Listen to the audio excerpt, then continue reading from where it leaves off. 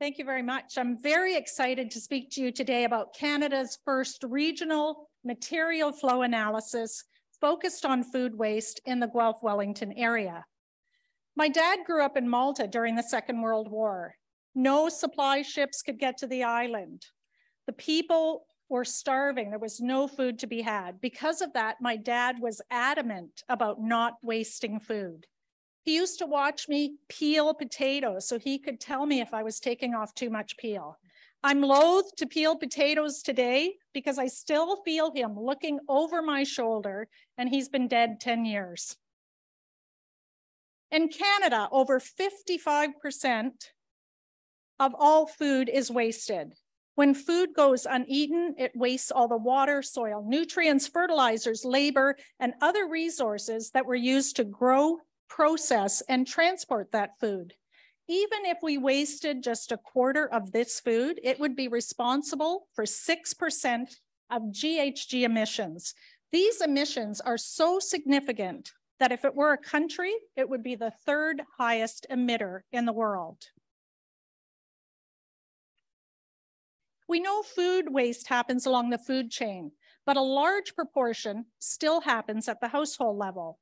Dana Gunders, head of ReFed, says in our households, we're wasting between 15 and 25% of the food we're buying. Imagine walking out of the grocery store with 4 bags of food, dropping one in the parking lot, and not bothering to pick it up. That's essentially what we are doing in our homes today. So we know loss is happening all along the food chain, and the Material Food Flow Study looked at this loss from production to disposal. This project was initiated through the Smart Cities office in Guelph-Wellington. David Messer, the ED, spoke this morning about the amazing initiatives coming out of this office.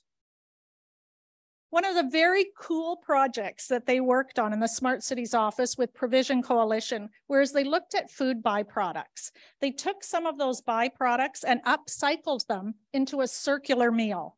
So they took spent grain from Wellington Brewery that was sent to Eureka Solutions to feed insects. Then those insects were sent to Azumi Aquaculture to feed locally raised trout. Then they harnessed the trout poop and they sent that to Smoid Potato Farms, and they used that as a natural fertilizer.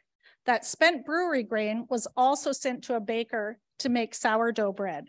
So the bread, fish, potatoes, and beer, they created a full circular meal. We served it at 3 different restaurants in Guelph-Wellington, and it really raised awareness with our local population on circularity.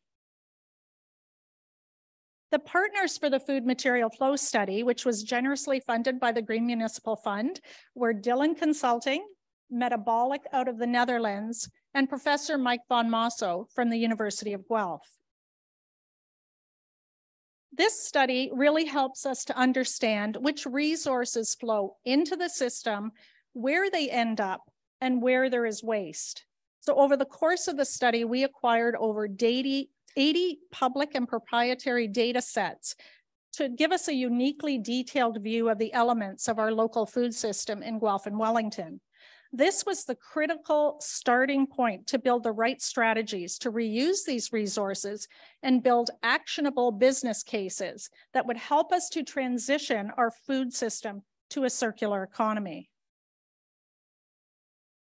I know David showed this slide this morning, and when people see this Sankey diagram, they usually either geek or freak because it's a lot of information. But a material flow analysis is really just a way of visualizing how these resources are produced, consumed, and disposed of in each food sector.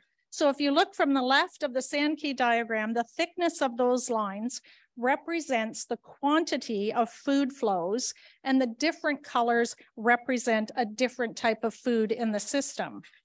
So I'm going to demonstrate with my prop here a particular food flow with my basket of russet potatoes, a starchy root vegetable. So if we start with 24 potatoes at production, which I have here, we were going to lose about 7 in the processing phase. So I've taken out 7 potatoes, and then we're going to lose another 3 in the manufacturing phase. And then we're going to lose another 1 in the distribution phase. Then we're going to lose another 4 in the retail phase. And then we're going to lose another 1 in the household phase. So I have 8 potatoes left in my basket. And that's at the household level. So then we could lose up now to 25% of those that are going to end up either in composting or disposal. So if we lose that 25% from the 24 we started with, I'm down to 6 potatoes throughout the food chain. Downstream food waste from household and businesses is dwarfed, though, by food waste upstream in the system, which is largely from inadequate storage and packaging and unplanned loss in the processing phase. Addressing unnecessary food waste is really a significant opportunity to bring our food system within planetary boundaries. The findings from this material flow analysis can serve as a starting point for selecting circular strategies and building a roadmap to close these waste loops. We identified the hotspots, we engaged with local stakeholders to create and rank interventions, and then we developed 3 unique business cases to pilot best-in-class outcomes. The 3 potential business cases include expanding food and food waste collection in the industrial, commercial, and institutional sectors. We already have a pilot project underway where we collect food waste from the commercial sector, and David spoke to this morning. We have about 45 businesses participating, but we really want to increase that participation and scope for economies of scale. The second is to enhance food and food waste redirection platforms. We want to make food redirection platforms more accessible to better redirect food waste to end users that can consume, reuse, upcycle, or recycle this food and food byproducts. The third is to harness the energy potential of food waste by evaluating anaerobic digestion. We want to determine the biogas generating potential when different feedstocks are made available. These potential case studies will turn into pilot projects that will involve working with local community partners, technology providers, and other stakeholders.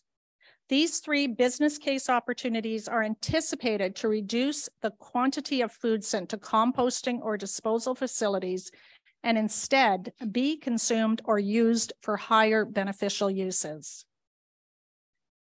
This project is no small fry. Governments are at the receiving end of the linear take, make, waste economic model.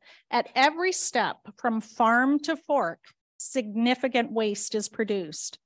Without any intervention, this waste ends up in city and regional landfills and has a negative impact on our residents, our economy, and our environment.